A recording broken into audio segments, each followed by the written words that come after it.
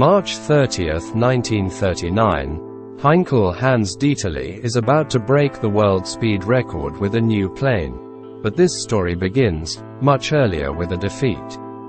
It is 1935.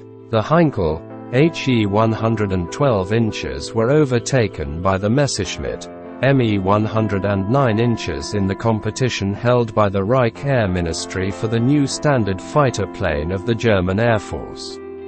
Following this failure, Heinkel commissioned the Gunther brothers to design a new fighter plane with the ambitious goal of exceeding a speed of 700 miles per hour. Walter Gunther developed a completely new design, learning from past mistakes on Project 112. A very fast plane is simple to build. It should have been called He 113, but since the number 13 was bad luck, it was named He 100 and had its first flight on January 22, 1938. The machine was equipped with a Daimler-Benz DB 601 engine and a new evaporative surface cooling device. The new cooling system eliminated the need for aerodynamically inefficient radiator openings. However, it proved installable and was replaced with a retractable radiator system. The new simplified design had fewer parts than the Model 112, with less complex parts.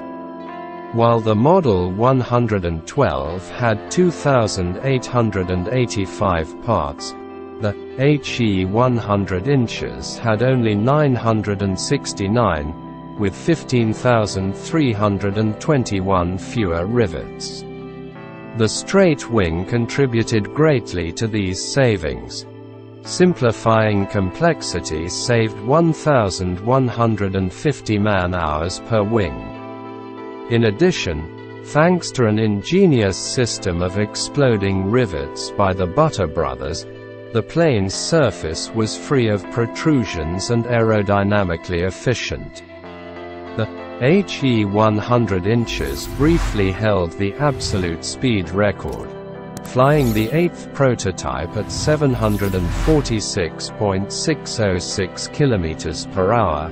It was a short-lived jubilation because, the following month, the M and 209 inches managed to beat the previous record, reaching 755.136 km per hour. But many experts who argue that the competition was not fair because the planes flew at different altitudes.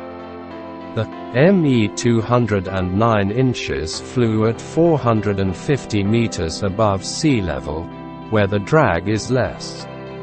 As a result, speed comparisons between the two planes cannot be considered valid.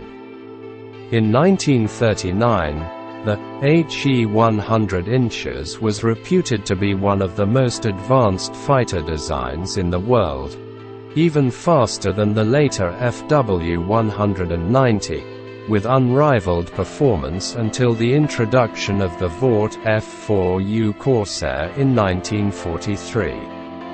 However, why it was not put into production remains a mystery.